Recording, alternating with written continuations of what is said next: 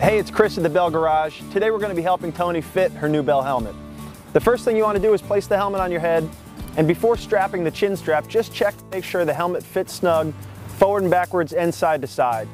If need be, you can go ahead and use the fit system on the back just to get the right fit. Once the helmet fits snugly, go ahead and connect the chin strap underneath your chin and check to make sure you have space for about 2 fingers underneath. To make sure the helmet fits correctly, you want to have space for 2 fingers above your eyebrow to the bottom of the helmet, and if you have a visor on the helmet, it should be parallel to the ground. The final step is just to make sure the side straps lay flat against your face and come together just under your earlobe. And that's it. With 3 easy steps, you can properly fit your new Bell helmet.